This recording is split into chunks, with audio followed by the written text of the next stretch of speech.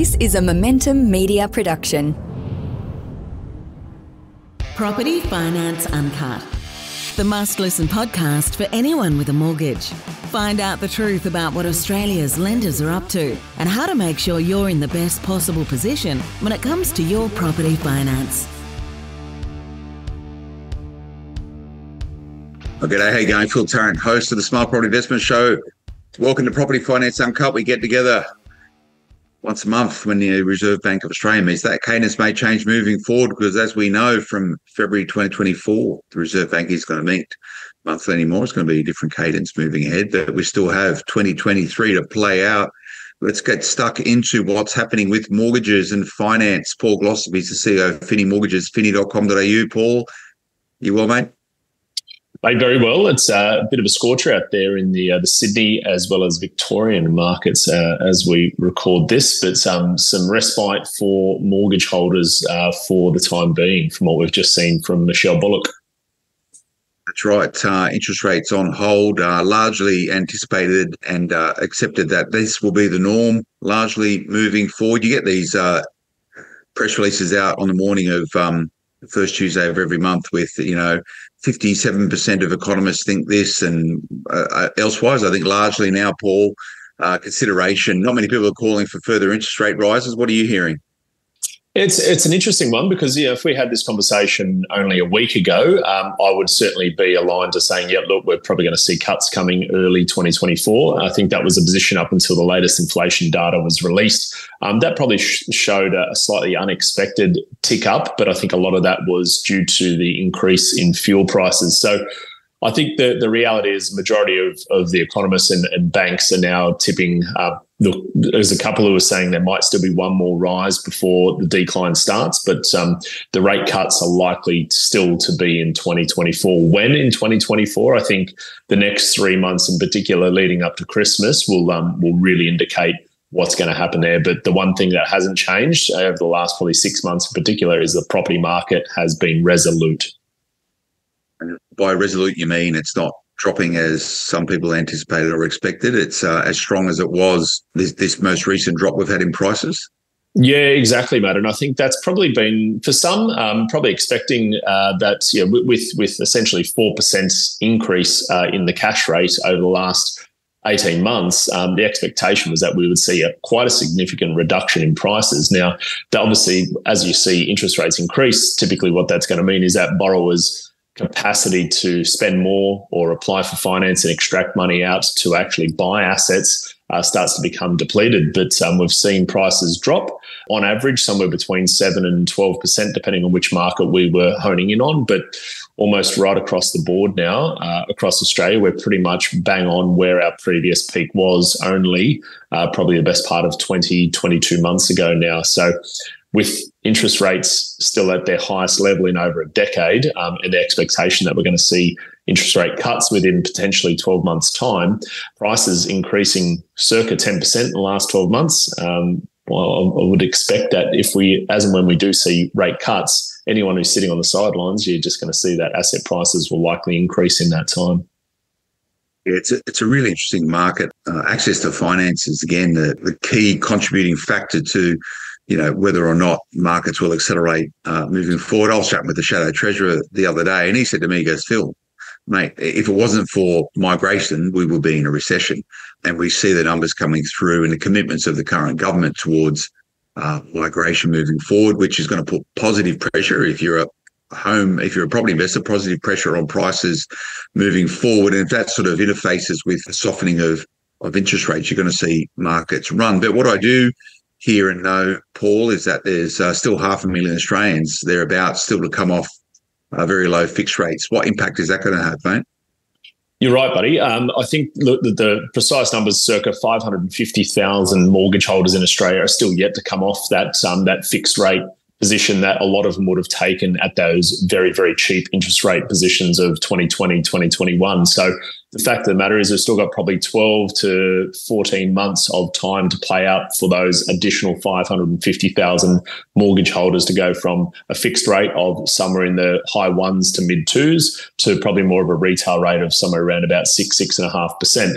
That will still take time to figure out what that washout of that's going to be. But something that is quite interesting is that there's already been well over 850,000 mortgage holders who have gone from fixed to variable or fixed to another fixed rates, and those ultra low rates to now more of the current market rates. And in that same time, as we just discussed, the actual property prices across Australia over the last 12 months have actually rebounded and joined their previous peaks. So what will happen as and when we see that 550,000 additional mortgage holders go from fixed to potential variable or refinance their debts? I think it's going to be much the same because of what you mentioned earlier, Phil, is the fact that we're still a very strong migration, and that's going to prop up essentially where demand for housing, be it rental or the actual purchasing side of things, is going to be.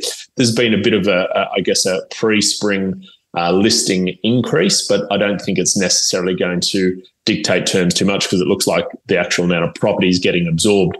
The big thing that mortgage holders can do, however, is especially those 550,000 fixed rate holders, is a time to consider how do you get that mortgage to the best rate, best structure, even potentially now to consider extracting equity from that loan that you have or that asset that you have, because of the fact that prices drop, now have rebounded and are still consistently seeing 0.5 to, in some cases, 1% increase monthly. How do you refinance to position yourself best to get the best rate, take off any pressure from a repayment perspective, and even potentially consider how do you extract equity, because valuations have probably improved quite markedly in the last 6 to 12 months as well. I was going to ask you, is this a message around refinancing, or is this a message around to get a better rate or a more appropriate rate coming off fixed rates, or is this more about capitalising on opportunities, particularly for property investors? And you're saying that it's both, and that can be complicated, but some of the numbers I've seen coming out is that the impact of those fixed rates coming off onto higher rates or higher interest only rates hasn't been as exacerbated as what a lot of the commentators thought at the time. Is that largely, you think, as a result of people curbing spending, and that was very much the logic between or behind rising interest rates? I think it is, mate. It's probably that combination, and it's probably hard to pinpoint where it is. One thing's for sure is that obviously mortgages and rents are not cheaper than what they were 12 months ago. They certainly are more expensive. Things that are starting to show that discretionary spending curve is definitely the retail sector, and that typically is that forward indicator. And I think that's been on a decline quite consistently since this time last year, if not a bit earlier. But then there's the things which we see that most don't have control of, which is their energy bills, which is the cost of fuel and a range of other things there. But I think people are now starting to realise that the message is curtail your spending. Australians historically do not curtail their spending on rents or mortgage repayments. They're always usually the best out of making sure that they are prioritised. But I think to your probably earlier question, is this a message about refinancing or getting the best rate and restructuring?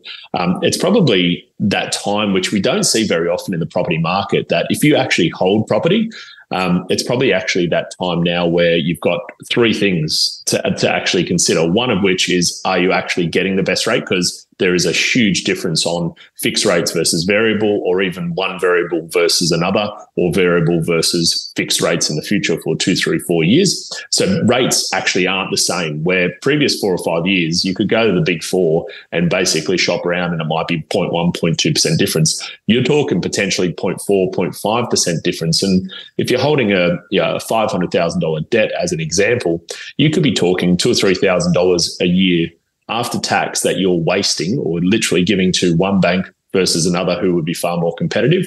But the second part is this valuation component, because it's very rare when you've got the ability to refinance and get a better rate, but also extract equity at that same time because the market's quite strong. And then also potentially at the third prong of that approach is consider how do you position yourself with potentially a pre-approval plus equity extraction if you're an active investor looking to get into markets to take advantage of what's likely to happen over the next 12 to 24 months. And that's really where a good investment broker has that conversation. They're not just looking at one dimension. They're considering what's the next step, what's the step after that step. Let's position you now so you can take advantage of all those next opportunities that are going to arise. So what I'm hearing, if you haven't spoken to your mortgage broker for some time, or you don't have a mortgage broker, it's probably time to actually check in, connect in, and start looking at your finances, whether it's a refinance and prepare for coming off fixed rates versus if you are a property investor and you do have significant property holdings and or you've had your own occupier property for some time, you've probably got some equity in there. So if you're thinking of a time to actually strike, and you've got comfort and confidence around your ability to secure debt and repay debt, probably worthwhile dialing in, mate. How do people get in touch with your team? Yeah, really simply from us at finni.com.au, finni.com.au. If they click on that website, there'll be one button at the front and center of that web page. They can get in touch with us within about probably 2 clicks of a button. And ideally, they would be able to set up a time with us that very same day to literally go through every single part of where they are, what they're expecting, give our team a chance to then come back and structure some opportunities and scenarios which will ideally take advantage of both saving them some significant amount of cash here and now, but also positioning them best for what they want to do in the future from an investment standpoint, or even refinancing the owner-occupier. Nice one. It's Paul Glossop, CEO of Finni, finni.com.au. Thanks for your time. Cheers, mate. Nice one. Thanks for tuning in, everyone. Remember, smartpropertyinvestment.com.au, Smart Property HQ, social media if you want to keep connected with what's going on. We'll see you again next time. Until then, bye-bye. The information featured in this podcast is general in nature and does not take into consideration your financial situation or individual needs and should not be relied upon. Before making any investment, insurance, tax, property or financial planning decision, you should consult a licensed professional who can advise whether your decision is appropriate for you. Guests appearing on this podcast may have a commercial relationship with the companies mentioned.